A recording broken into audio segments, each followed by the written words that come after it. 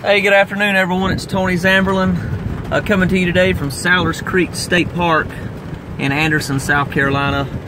I actually just got through riding my mountain bike about 4 miles out in nature today, and highly recommend you guys do what you love at least 1 or 2 days a week, if not 3 if you can. I typically try to ride my bike about once a week. What you'll find is you'll start feeling better and better. Your vibrational slowly but surely increase, and you'll start getting better things happening to you in life. You start attracting better things, manifesting better things and whatnot. Actually just now, as you can tell, just got back to my car, coming down pretty good. I actually got pretty soaked coming back, so I had a great time though. Got a lot of wind out of it, a lot of rain. It felt really good to do that. Get out, especially since I love riding my bike. It's one of my favorite things to do is get out in nature.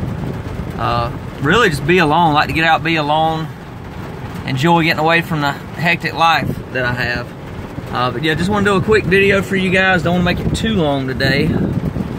But that's my tip. I guess you say tip of the day. Get out and do what you love at least 1 day a week, if not more. I mean, it could be bike riding, it could be walking, jogging. I mean, I don't really do it for exercise either. I just do it because I like to get out in nature. It helps. I mean, stay in shape with it. It's a side benefit, I guess, but I just do it because I love to get out and ride.